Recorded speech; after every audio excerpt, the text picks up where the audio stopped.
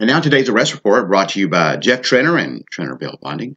Call Jeff and Jimmy the next time you are in need. 334-864-5559. That's Trenter Bail Bonding, because ain't nobody got time to stay like that. From Chambers County, currently 133 inmates incarcerated in the Chambers County Jail. Overnight, Chambers County Sheriff deputies arrested Terrell Woodson, 47, from Lynette. FTA, pistol carrying without a permit. Joshua Conway, 31, from Lynette, burglary in the third. Theft of property in the second. Carlos Mantassi, 37, from LaGrange, probation violation. Probation of marijuana in the first. Probation violation as well as theft of property in the second. Gina Kimbry, 50, from Opelika, FTA, speeding. Charles Porterfield, 35, from Carrollton, Georgia, possession of a controlled substance as well as use and possession of drug paraphernalia. From Lynette, last night Lynette police arrested Joshua Conway, 31, from Lynette, bail jumping. And from Valley, last night Valley police arrested Phyllis Renee McVeigh, 41, from Columbus, receiving stolen property in the first, and Lance Anthony Williams, 24, from Valley, criminal trespass in the third degree. And now funeral notices brought to you this morning by Johnson Brown Funeral Home, servicing Valley and Lynette.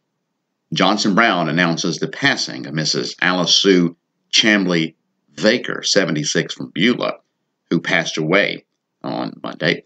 She was born October the 27th, 1940, to Milton and Laureline Blanton Chambly. Mrs. Vaker was a licensed beautician and a retired overedger at the Fairview Mill.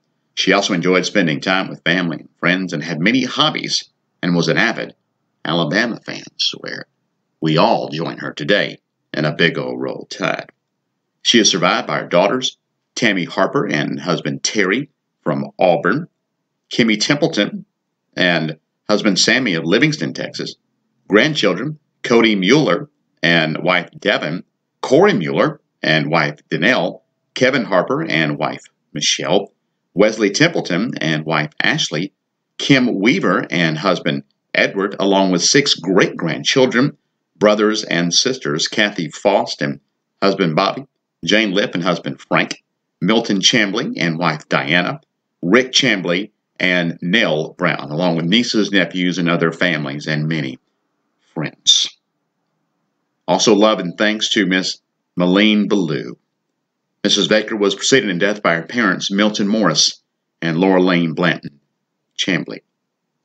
Pallbearers will be Cody Mueller, Corey Mueller, Matthew Hall, Terry Harper, Sammy Templeton, and Bobby Faust, and the honorary pallbearer will be Frank Lipp. Services will be held tomorrow at Johnson Brown with the Reverend Mark McGee officiating. Burial will follow in the Johnson Memorial Gardens. Visitation tonight from 6 to 8 at Johnson Brown. And that's today's funeral notices brought to you by Johnson Brown Funeral Home, servicing Valley and Lynette.